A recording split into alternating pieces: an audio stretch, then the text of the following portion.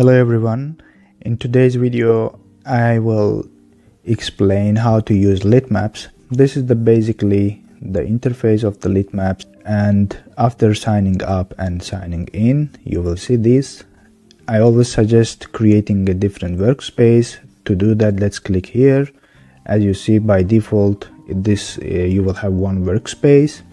If you are working on multiple projects, you can create a different workspace for that, so you can organize your search results in that very workspace. So to test it, let's create one new workspace, I call it. As you can see, now this is the selected one. You can also see the name of it here, the new workspace, and you can also navigate among them, but I will select the new workspace. And after doing that, let's go to your library part. As I clicked here, then create a collection. Creating collection is a nice feature because you can organize your papers. I really like that. So I call it new collection and done. We created our first collection. There is no article here. You can import your articles with bibtext file. For example, if you are using Zotero, which I use, or any other citation management program, you can export the list of your sources and then you can import that list here. But this time I am assuming that we are doing the research from start, and then I go and search for articles. Let's click here. So you see, this is the search bar, and I type let's say just simply impact of climate change. I really like this question to test it because it gives nice results, but you can also test with your own question and with your own keywords the impact of climate change on human mobility. I just want to show you how you can visualize your papers.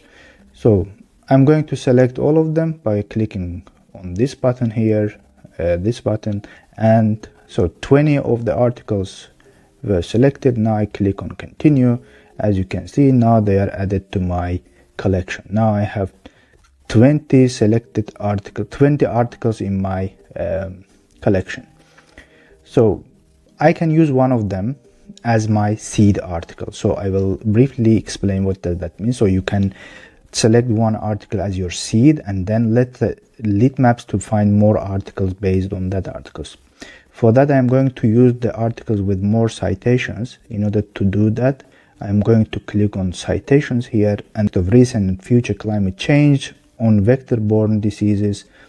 So it has 334. This is a good one to be a seed article, and I'm going to select that one. And when you select that one, you can see the name of the authors, you can see this DOI number, digital object identifier number, and abstract. Of course, you can read it. You can, again, in order to be sure that this is the article that you can use your as seed article. Before continuing our tutorial, I want to inform you about our webinar, which we conducted together with Professor Leonard Nacke. Now it is available. The recording of this webinar is available for everyone. You can check the link in the description. You can check the website where we covered different strategies, tactics, and methods, how we can leverage the power of AI tools for academic processes. And we also covered with clear use cases different AI tools there. Please check the link in the description. So after deciding that, you can click this seed map button here. And when we do that, as you can see, Litmaps created a map for us. This is like this links between the articles. On the left hand side, you will see, so our seed article is here. On the left hand side, the article written before our selected article. So our selected article is citing them. And the articles in the right hand side are the articles that is citing, that is referring to our seed article. So basically this is the article we selected. So if you click on it, then you will see it again. So this is a nice map. I really do like seeing the connection, the interrelations between the articles I have, the internal relations, let's say, between the articles. It's a nice way to see that, because sometimes maybe you, after reading the number of articles, you really lose the track of the articles, which article cites which one.